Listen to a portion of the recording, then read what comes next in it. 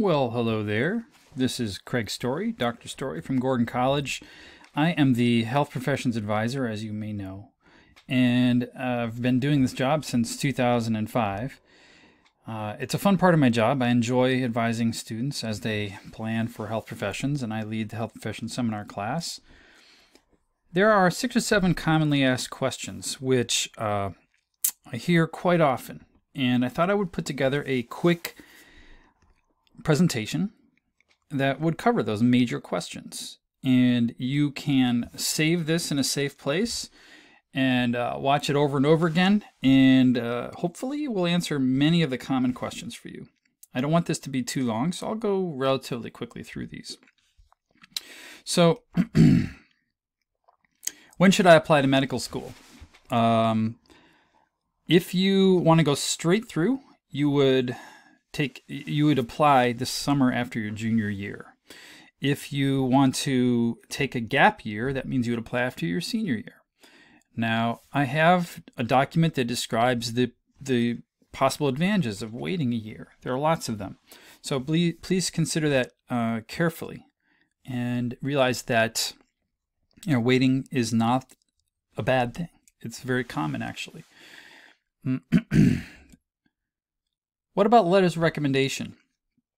Yes. Well, in health professions, in pre-med applications, you don't have letters of recommendation. You have letters of evaluation.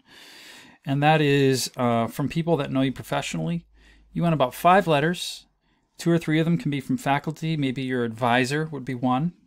And then another faculty from, say, chemistry, physics, some other faculty, maybe a humanities faculty, someone that you know that you have impressed in some way that can write about you. And then 2 or 3 from work contacts. Often it's good to have 1 from a physician as well.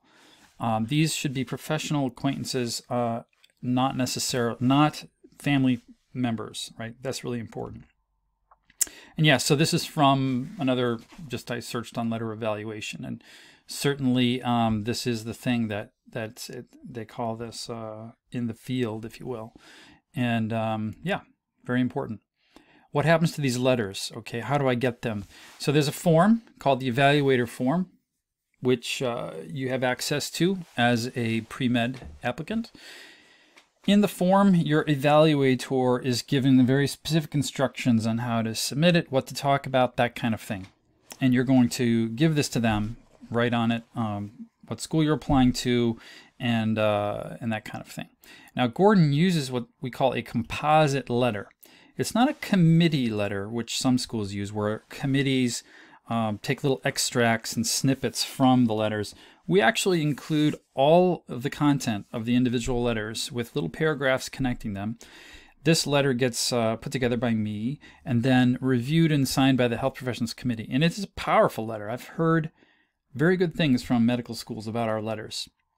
This is a screenshot of the letter of evaluation request letter that you will use to send out to get these letters, and they get sent to us electronically, typically today. All right. So that's about the letters. The letters should be in before the time your application is going, which is early summer. So try to get these done in April, May, if you can.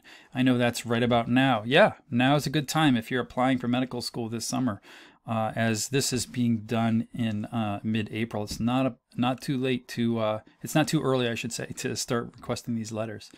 Do I need to take Calc 1 and Calc 2? No. No, you do not need to take Calc 1 and Calc 2. A typical bio major takes Survey of Calc and Biostats. That's 2 courses total. Survey of Calc and Biostats. But if you take Calc 1 and Biostats, that's not sufficient. You have to take Calc 2 and Calc 1 together. They go together, Calc 1 and Calc 2. It's a complete package. Now, if you love mathematics and you're good at mathematics, I encourage my students, my advisees, to take Calc 1 and 2.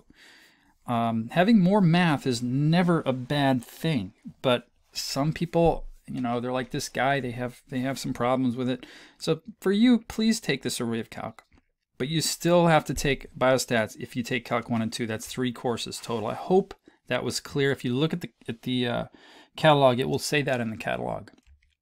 Writing requirement. I need 2 writing requirements for pre-med. What do I do? Well, you'll have plenty of writing by just doing the core. You'll have your TGC and some other English or lit class, presumably. But do take a writing intensive course. Med schools want to know that you write good, right? So, take a creative writing course for a fun challenge that could actually help you. You're going to be doing a lot of writing as part of your application. So you might as well get some feedback while you're here. Learn to edit your writing. Make it good. Make it tight. Do I have to take physics at Gordon?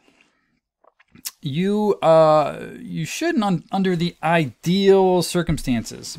But, there's a big but. Physics is known to be pretty tough, pretty hard. Requires a lot of discipline to do well in. A lot of time. You might not get an A. And the reality of the situation is that many schools, students do take physics elsewhere during the summer, another institution.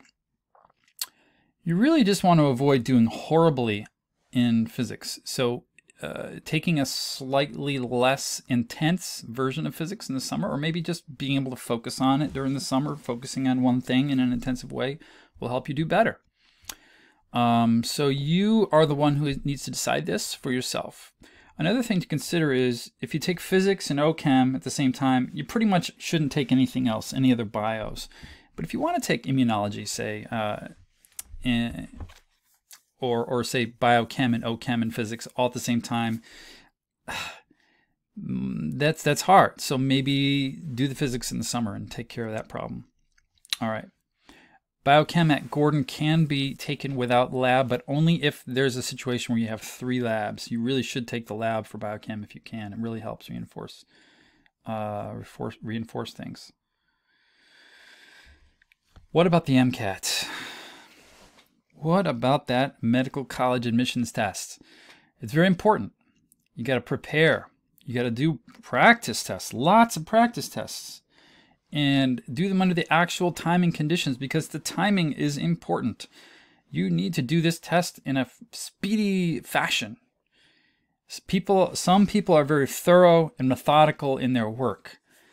By thorough, I mean slow. They take their time. They do a great job, but they take their time. It's not going to work well on this exam, so you need to practice, doing it faster and faster. It's really not necessarily a good thing that's what it's testing for in part, is your speediness. Because after all, not all specialties in medicine require speediness. Some do, not all of them do. Use Khan Academy videos for MCAT prep. Use the study materials provided. Remember that your courses are actually helping you prepare. Even your psychology courses, there's a humanities section now on the MCAT. Your high MCAT score will give you access to more schools, more selective schools. And your lower MCAT score will force you to consider less competitive options. When you're applying, definitely have a broad spread in terms of the options of schools to apply to. I just went online and found, searched for the MCAT, and there's lots of very helpful bits of information online right there for you. How to actually apply to medical school. You got to go through the AMCAS system or the ACMAS system for osteopathic medical schools. They're obviously a web-based, and you have to enter a lot of information, including typing in all of your courses, all of your grades. They then have to they get your transcripts and they confirm all the information that you typed in. So don't plan to do this over the weekend. It's something that takes a bit of time. You can keep working on it before you actually submit the application. But you want it to be done with the application by July at the latest, all right? September, October applicants, I'm sad to say, they're late. They're very late, and unless they're incredible stuff, something really special, you're not likely to get in on that try. Don't worry, though, about submitting on the first day or the first hour. That does not really matter. Just as long as you're in there in the first month, 2 months, you'll be fine. You'll get looked at. In the application process, you need to submit under the letters, what kind of letter? Do not submit individual letters, because remember, we're doing a committee letter, which really is a composite letter signed by the committee. So that will generate a form that you send to me, and then I can actually use the numbers on that form to submit your letter. So get that form, and we will get that letter done. So AAMC website has tons and tons of information, just lots of information on applying to med schools. So please use that information. Here's, I've highlighted taking the MCAT exam, preparing for medical school. So that's all of these things you see here come when you hover over the applying to medical school application section of this. Applying to MD PhD programs, only do that if you really love the research, if you're a PhD type of a person who also wants to be a doctor. It can be a good deal, it can be good financially, but you really have to be dedicated to research. The ACOM site, Osteopathic Medical School, is, you may be wondering, I don't know what that is. Well, go there and look. What is osteopathic medicine? All right, the history, why I consider it a career. It's all there for you. It's a second world of medical schools that are distinct in certain ways, and yet there's a big overlap in what they teach you. It's very well accepted today, whereas in the early days was a little bit looked down upon. But now it's a definite possibility for you. They're not as selective because not as many people apply to them. So spend a ton of time on your personal statement. This is one of the application things you need to do, is have a personal statement. You're answering the question, why do you want to be a doctor, right? Why do you want to be a doctor? That's the key question. Use examples, use stories, use your own voice, be yourself. So have people read it who know you and say, yeah, that sounds right. That sounds like genuine. Oh, there's a typo here. Fix all the typos, then edit it some more, and send it to me for a final critique, as I can pick up on stuff that I've seen reviewing these over the years, and I can be very helpful there. Do not say, I am fascinated by the human body, or I want to help people, or I have always wanted to become a doctor, because guess what these are? These are cliches. They may be true, but don't say them. Just express it through the stories you tell, through the examples you give. Don't explicitly say cliches, because people will just shake their head and say, oh, another one who wants to help people. See what I mean? Okay. How many schools should I apply to? You're wondering. Well, one school, no. Do not apply to one school just to see if you can get in. That is not a good strategy.